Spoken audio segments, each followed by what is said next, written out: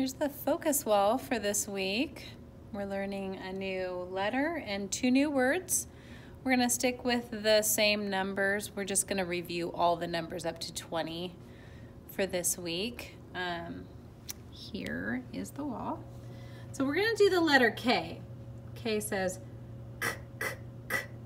Now, it's a little bit tricky because K and C make the same sound. So you kind of have to try to remember which words start with a K and which ones start with a C, which is hard to do, but we'll try our best. So K says k, like a kangaroo. Okay. And then the 2 new words this week, we've got the word g. 2 O's that go good, good. Like you are all good students. And this word is the. See the TH, the Bratty H brother, the. Now the E and the Y together make an A sound. So it goes the, A, they. We use this, we're gonna be using this a lot when we're writing.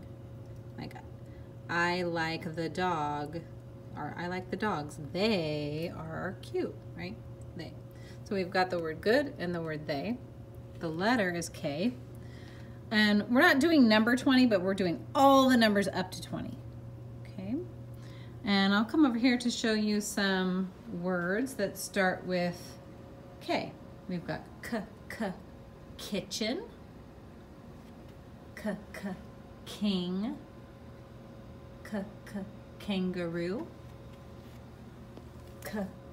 kitten. Now the word cat starts with a C, but kitten, like a baby cat, kitten starts with a K. Interesting. Kite and key. And if I take you over here to the word wall, we have learned a lot of words. So we have, let's review them all, try to read them with me.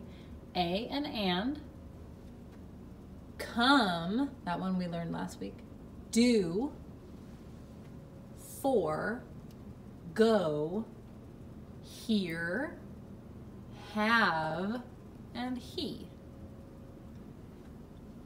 We have I and is, look, like, my, me, see and she, the, this, to, what, we, and with. Remember it's TH at the end, not an F, with. And then the word you.